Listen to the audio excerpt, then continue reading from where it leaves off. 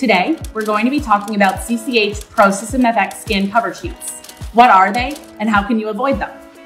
Hello, my name is Ashley Dieter and I'm an account executive here at SurePrep.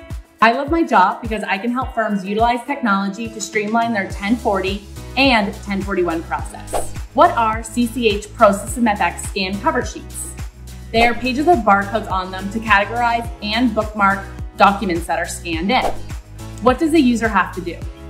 Someone on the firm side needs to print these cover sheets off of CCH, place them in front of multi-page documents before scanning them in. This takes a lot of time on the admin staff to print and then organize all the source documents the taxpayer provided. With 1040 scan, you do not need cover sheets or target sheets. You simply take the source documents, however you receive them from the client, scan them in using your scanner, and then upload them into our system. How easy is that? And it gets better. 1040 scan can recognize 5 times more documents than CCH scan can. For example, we can read over 582 brokerage statements, while CCH scan can only read 112 brokerage statements.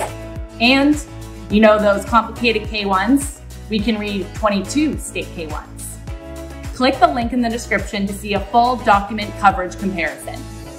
Thank you for tuning in. If you liked what you saw, like and subscribe. See you later.